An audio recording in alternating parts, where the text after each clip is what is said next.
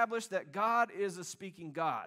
Amen. Is anybody glad that God is a speaking God and that He is not mute, He's not silent, He's not disengaged? He is very much aware of what's going on in the world. He's very much aware of what's going on in your world. And He wants to engage with you. He wants to speak with you. He wants to have a personal, real-life relationship with you. And I don't know about you, but I'm glad that He speaks. Because there have been times in my life, and there are still times in my life, when what I need to hear, people not tell me. Sometimes there are times in your life where what you need to hear, other people cannot tell you. In other words, you need a word from heaven. There are times in our lives when we have to make a big decision. We need to hear from God when we have a big decision to make. Maybe there are times when your inner world is just filled with confusion and chaos on the inside, and you need to hear God's word to you. You need to experience His peace. You need to experience some order. Or maybe there's times that you've gone through or you're going through now where it's just craziness in your relationships, in your marriage, in your family life, in your singleness, in your health. Whatever the situation is, you may be there right now where you need to hear a clear word from God. Or maybe you need to know your next step, living out your purpose or living out your destiny. Maybe you need to know, where is it, God, that you want me to plant my roots? I need a home church, and maybe your ears are listening today. Well, I need God to speak to me in that decision. Or maybe you just feel stuck in your relationship with God, or maybe you just feel frustrated in your own spiritual growth. What I'm trying to tell you is that there are sometimes what we need to hear, people cannot tell us, and because we are living in the end times, it is more important than ever that we are discerning people and that we know the authentic voice of God. Amen? The series that we've been doing for the last 6 weeks basically is communicating this. God is a God who speaks. He still speaks to His people today. He speaks in many different ways. He speaks in His time and according to His wisdom. Amen? He always speaks in alignment with the Word of God, the Bible. And He always speaks in alignment with His character. He's always going to speak with our best interest in mind, even if it's a truth that is hard for us to hear and hard for us to swallow. He's always going to speak in love. He's always going to speak with that gentleness. He's always going to speak with your growth and your joy and your eternal salvation in mind. And so the big question that we've been wrestling with is this: are we listening? Are we listening to God's voice? Or are we busy with other things? Are we distracted with other things? Or are we actually taking the time to pay attention and ask ourselves, Lord, would you speak to me? When was the last time that you can honestly say you heard the voice of God? I want you to think about that, because the question is, are we listening? Amen? One of the verses I want to encourage you with is this, John 10, chapter 27. Look at it with me in your notes if you're following along, or it's up on the screen too. Jesus said this. He said, my sheep listen. Everybody say listen. Okay, that's something that you and I are responsible to do, right? My sheep listen to what? To my voice. He says, I know them and they follow me. Everybody say follow. Okay, so there's two parts. There's two things that we are responsible for. One is listening. Okay, so once we hear, then what are we supposed to do? We're supposed to follow, right? We are His sheep. He is our shepherd. We listen with our spiritual ears in the ways that we've been talking about in this series. But then we need to take action. We need to take an action step and actually follow. Actually do what He says to do. Actually say what He's saying to say. Actually take some action steps and follow through what we've been hearing with our ears. Do you see that? So today we're going to finish up the series, and I just want to talk to you about another way that God speaks to his people, and that is through promptings, the promptings of the Holy Spirit. Would you say that with me? Promptings of the Holy Spirit. Say it like you mean it. Promptings of the Holy Spirit. Now, I don't know if you've ever experienced that. Maybe you're very young in your faith. Maybe you just started your journey walking with God, or maybe you're here today and you're well seasoned in walking with God, and you know the promise of the Holy Spirit. But wherever you are on your spiritual journey, I just want you to lean in for a few minutes and just listen, because God may be speaking something to you today through the prompting of his Holy Spirit. What is a prompting? What are promptings? Promptings are this is probably a incomplete way to explain it, but let me try. Promptings are a feeling or a thought or a sense or a just a knowing from God that can show up anytime, anywhere, maybe in the middle of a conversation, maybe in the middle of the night while you're sleeping, maybe driving down the road, maybe standing in the shower, maybe in the middle of worship or prayer. God speaks to us by prompting us something on the inside that we know that God is trying to say to us. When people experience a prompting from God, you'll generally hear them say things like, I felt like God wanted me to go and do something, okay? If somebody's experienced that, that's what they'll say. And they'll say something like, I just had this sense that I needed to give this to somebody. I just knew that I knew on the inside. I can't really explain it. I just knew that I knew that God was telling me to do this. This is the prompting of the Holy Spirit. Or I felt like God wanted me to take action and help that person in need. This is the prompting of the Holy Spirit. It's a sense.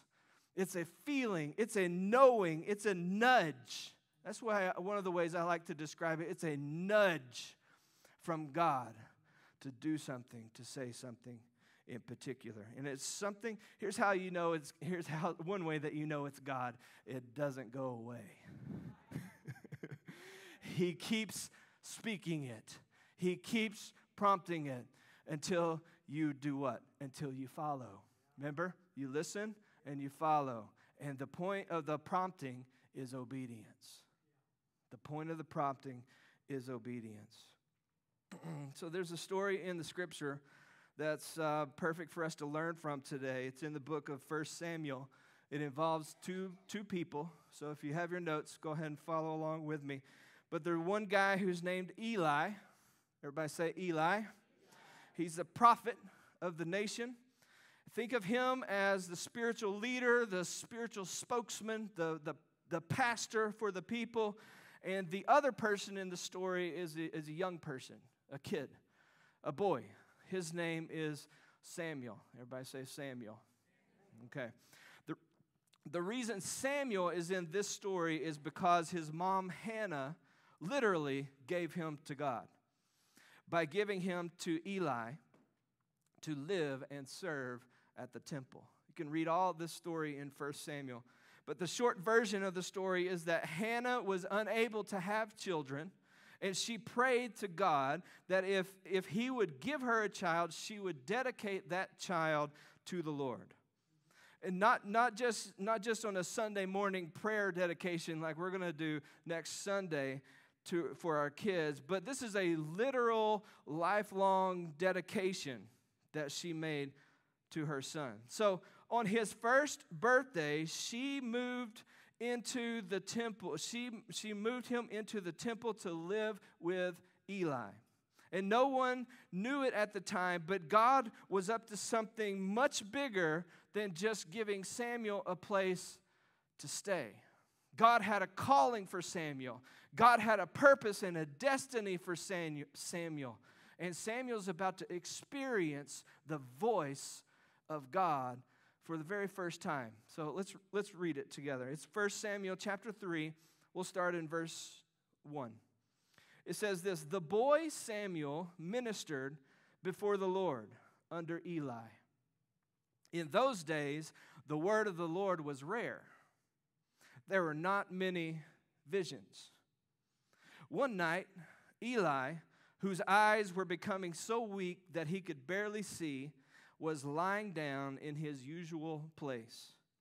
The lamp of God had not yet gone out, and Samuel was lying down in the house of the Lord, where the ark of God was. So you get this? Samuel is in a place, he's in a resting place, he's in a calm place. Sometimes you and I, in order to hear the word of the Lord, we need to lay down, so to speak. We need to lay down and rest from all of our doings and all of our stress and all of our pressures. And we need to lay down and listen in quietness and in stillness.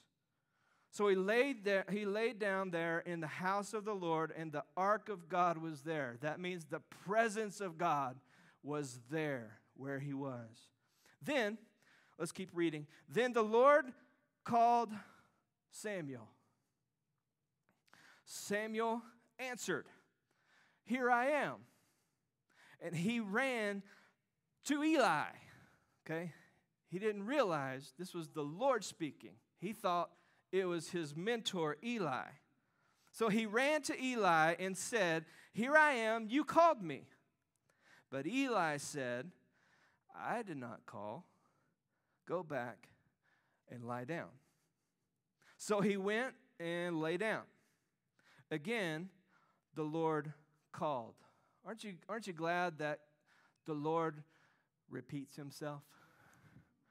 There are many times in our lives when we not only need to hear it the first time, but we don't recognize it. And so the Lord is gracious, and he's wonderful, and he's patient with us, and he repeats himself to us. So he went and he lay down again. Again, the Lord called Samuel. And Samuel got up and went to Eli and said, "Here I am, you called me." "My son," Eli said, "I did not call. Go back and lie down." Now, listen to this. Underline this if you're taking notes with me. Now, Samuel did not yet know the Lord. The word of the Lord had not yet been revealed to him. And a third time, the Lord called Samuel. And Samuel got up and he went to Eli and he said, "Here I am, you called me." Then Eli realized what's really happening here. Eli realized that the Lord was calling the boy.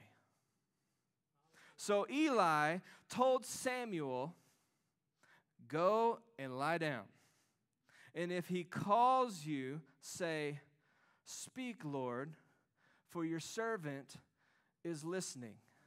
All right? I want you to say those words after me, okay? "Speak, Lord, for your servant is listening." This is good advice from Eli, the mentor here.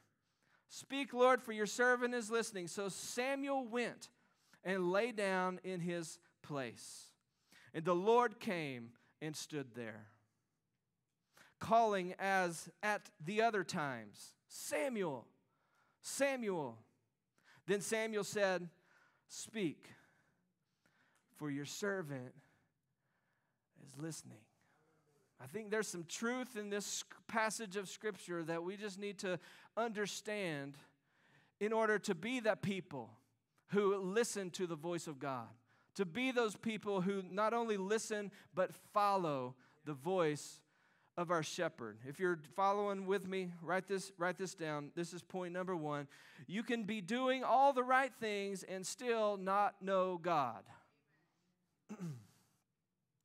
You can be doing all the religious things that the pastor tells you to do, right? You can go to the growth track, you can give in the offering, you can serve, you can attend church, you can join a life group, and you can still not know God. You can be doing all the right things, and you could have a stellar church attendance. You could have perfect attendance at church and still not know God. You guys still following with me? Okay. This doesn't apply to anybody here, so. In verse 10, it tells us, now Samuel did not know the Lord. The word of the Lord had not yet been revealed to him yet. So Samuel was worshiping God. He was living in the temple. He was in the right place. He was ministering before the Lord with Eli. He was doing all the right things, helping out with all the priestly duties of the day. And he was doing all of that without a knowledge of God. Now, this is a strong word for many of us churchgoers, right? Because we can get into the place and we can be tempted to start being a little self-righteous, like we've got it all together and everybody else doesn't. No. We can be doing all the right things and we can be in the right places and we can still be missing the mark. We can still be not having a true knowledge of God. I like what Joyce Meyer says sometimes. She says, just because you go to church, it doesn't mean you're a Christian. She said, I can go and sit in the garage all day and it doesn't make me a car. Right? Being a Christian is more than just checking the I'm here box at church. It's about knowing God personally, relationally, having a personal, heart-level, authentic relationship with Him is what it's all about, and living your life in obedience to Him and for His glory. Jesus even issued a very sobering warning to us in Matthew chapter 7 when He said this, "Not everyone who says to me, 'Lord, Lord,' will enter the kingdom of heaven, but only the one who does the will of my Father who is in heaven. Many will say to me on that day, 'Lord, Lord, did we not prophesy in your name? Did we not drive out demons and in your name perform many miracles?' Then I will tell them plainly, 'I never knew you. I never knew you. Away from me, you evil doers.'" I want you to know today that God wants to know you. And our hearts should be, "Lord, I want you to know me." We should have open, honest hearts before the Lord so that we can know Him for who He is. So again, you can be doing all the right things. You can be in all the right places and still not know God. That was true for Samuel. It's true for us. Number 2 is this. You can hear God speaking, but not recognize that it is God. Amen. You may not recognize God's voice when you first hear it. It takes time to become familiar with His voice. And you might think at first you might think it's your own conscience speaking to you, or your own thoughts speaking to you. And the truth is, the Holy Spirit may be speaking to you. The Spirit of the living God, He may even be repeating Himself graciously and patiently to you over and over, trying to get your attention, trying to grow you, trying to teach you, trying to help you to live out what He's called you to do in this life. Remember, it is the Holy Spirit who speaks to us. And when He speaks to us not to condemn us, but to help us. To help us. Look at what it says in John 14. It says, "The Helper is the Holy Spirit. The Father will send Him in my place. He will teach you everything and help you to remember everything that I've told you." It's the Holy Spirit who speaks to us. If you're in a place where you're not sure if you're able to recognize the voice of God, lean upon the Holy Spirit and say, "Holy Spirit, help me to recognize the voice of the Lord. And He will graciously and patiently and lovingly help you to recognize the voice of God in your life. Number 3 is this. This is really important. Sometimes a mentor can help us to learn and to recognize and respond to God's voice. The older and more experienced Eli recognizes what is happening in this story and instructs the young Samuel on what to say if it happens again. Sometimes we just need some wise counsel. Sometimes we just need some people in our lives who have been around the spiritual block or two, who have experience hearing from God, who can pour into our lives, who can invest into our lives and say, this is the word of the Lord for you.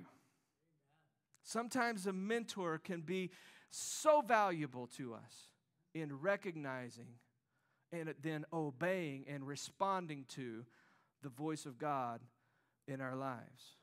That's why I encourage you to come to church on a regular basis. We try our best to teach and preach the Word of God as it is and not water things down. And we try our best to be very relational and available. And if you have questions and you need mentoring and you need to be developed and encouraged and you have questions about, am I hearing the voice of God? We want to be a church that comes alongside of you and points you to the Good Shepherd who is speaking to you. We want to be that kind of church to help you to hear His voice. Because I don't ever want to be a pastor and I would tell you this over and over again, don't depend on me to hear God for you. Now, I can confirm it, I can encourage you in it, and I can say, hey, this sounds like the Lord, or this doesn't sound like the Lord, but you don't need a stand-in. You don't need somebody in between you and God to help you hear God's voice. You can hear God directly, personally, through the person and work of the Holy Spirit. But it's important to do that in community. It's important to do that together. Because if we don't, we can be led astray. We can start believing things that are out there and not so true. But when you're in community, when you're underneath a pastor, when you're underneath a life group leader, they can help you to stay discerning. And how many of you know we need to be discerning people when we hear the voice of God? Proverbs chapter 13 says this: walk with the wise and you'll become what? Wise. For a companion of fools suffers harm. So let me just ask you point blank, do you have somebody? Do you have a mentor? Do you have somebody that you can talk to when you don't know if it's really God? Do you have somebody in your life who you trust, who will pray for you, and who knows solidly the voice of God? If you don't have somebody, get one. Pray about it and take a risk and ask them. Say, will you be my mentor? Will you be my spiritual coach? Will you be my pastor? Will you be that person who helps me in my journey? The good news for Samuel is that he had Eli. He was able to go to Eli, and Eli was able to give him instructions on how to hear and how to correctly respond to the Word of God. Number 4 is this: we must come before God as humble and obedient servants if we want to hear what He is saying. Everybody say humble. Anybody like to eat humble pie? Okay. Everybody say obedient. All right. Anybody enjoy just being obedient? Sometimes it's hard. Sometimes in my relationship with God, it's I come to Him kicking and screaming. I will come to Him and say, "No, Lord, I don't want to do this. I don't want to say that. I don't want to go to this person. I don't want to forgive. I don't want I don't want to give. I don't want to do this. But the Lord takes me gently and graciously, and he calms me, and he says, stop, Brian. Stop kicking and screaming. And come into my arms because I love you. And I got to tell you something that you may not want to hear, but you need to hear it. Because, Brian, I want to know you, and I want to take you on a deeper relationship, and you need to know what I'm about to tell you. Sometimes the Lord has to calm me down. Because inside, now I'm a pretty mellow person, right? So I'm pretty laid back, but on the inside, I can start getting frantic. And I can start having chaos going on the inside. And nobody else would know it looking at me. But if you were to see the heart, if you were to see what's really going on the inside, you'd be like, wow, pastor's got issues. And I do. And we all do.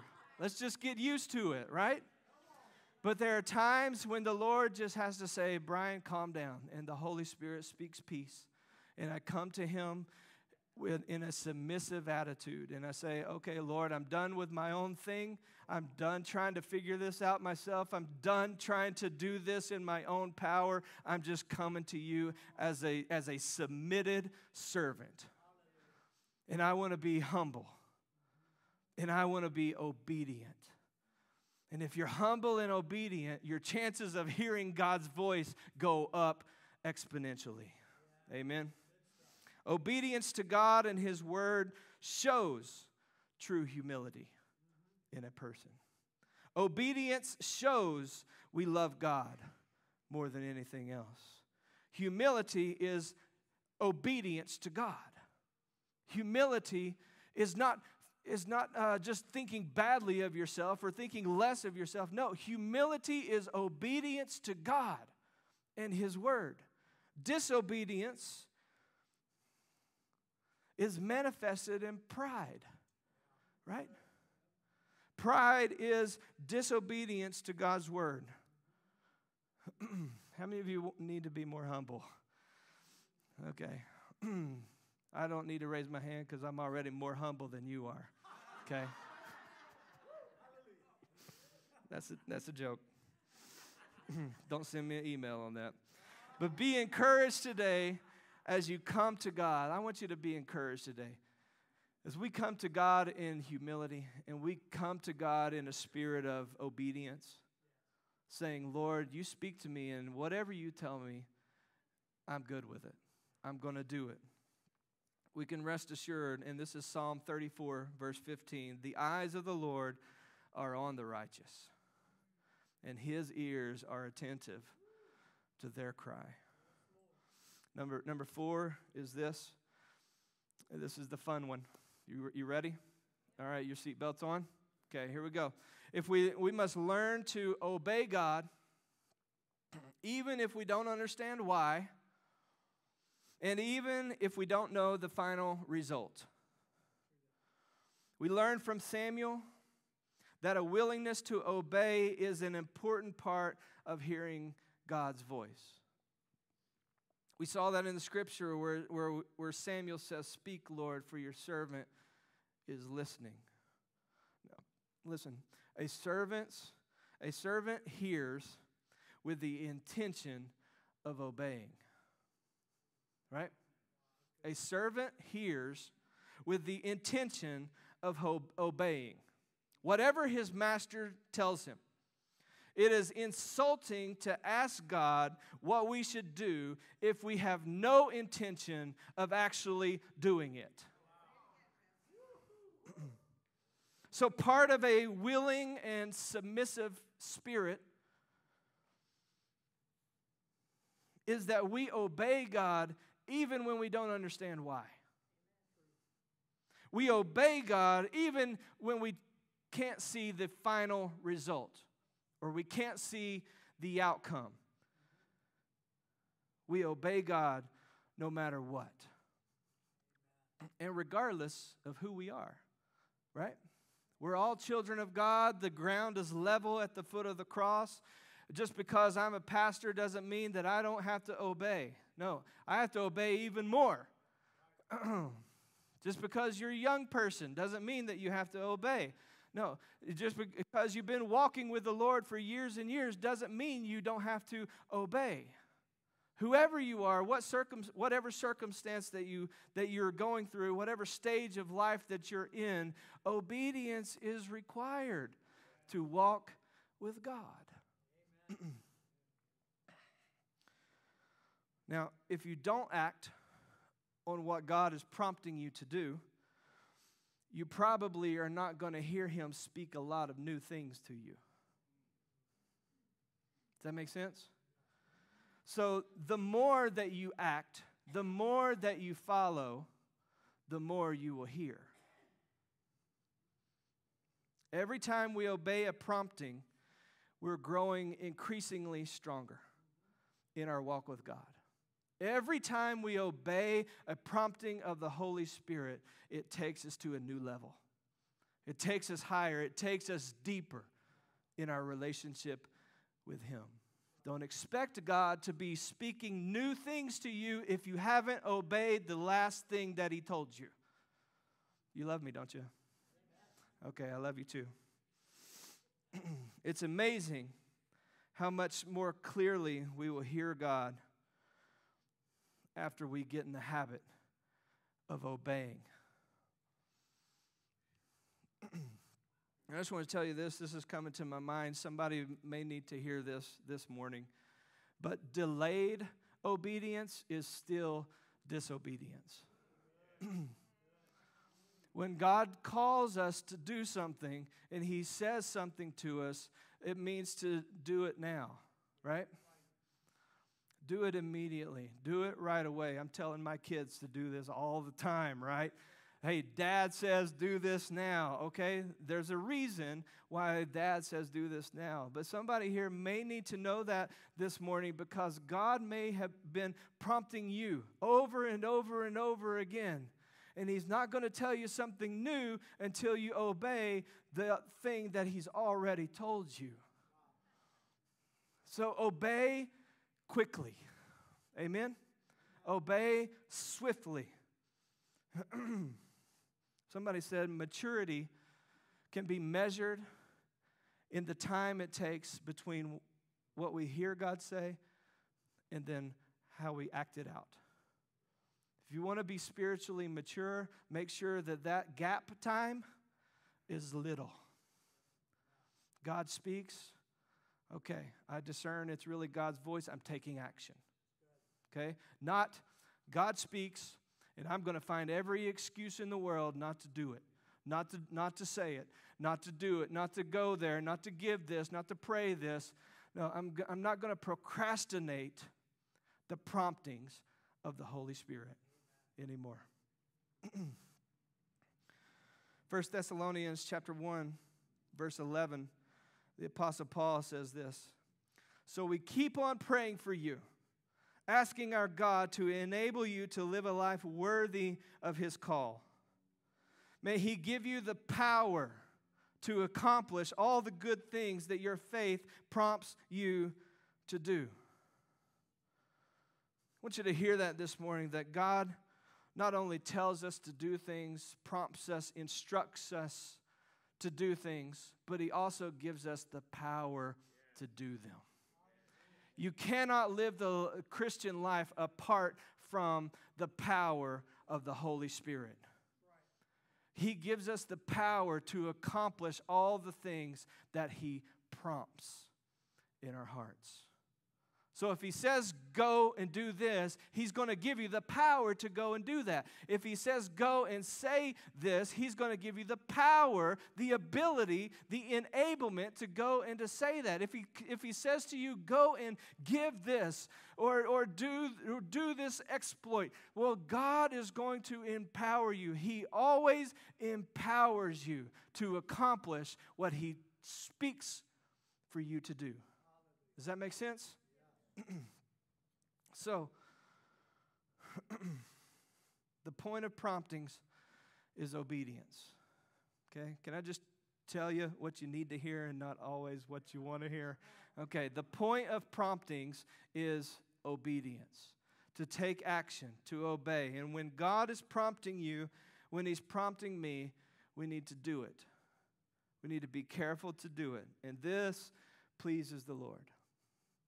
And this is, and when we do that, when we take action, we might just be the answer to somebody else's prayers. Would you allow God to use you to be the answer to somebody else's prayers? So when you feel God prompting you to say it, say it. When you feel God prompting you to give, then give. When you feel God prompting you to go, then go. When you feel God prompting you to do it, then do it. Now, let me go ahead and invite the worship team up as we get ready to close. I want to close this whole series with this one final thought. And if I could share anything, it would be this right here. The absolute key to hearing God's voice. Think about this. It is the relationship with God, not the voice that we are to seek. Okay? I want you to understand that. Okay? It is a relationship with God, not the supposed novelty of hearing God's voice that we are to seek. First and foremost, our passion should be to know God. To know God personally, to know God Himself. Not just to experience the hearing of His voice. No, the hearing of His voice is not a gimmick. It's not a spiritual token to attain so that you can brag about it to your Christian buddies. Hearing God's voice is part of having a relationship with Him.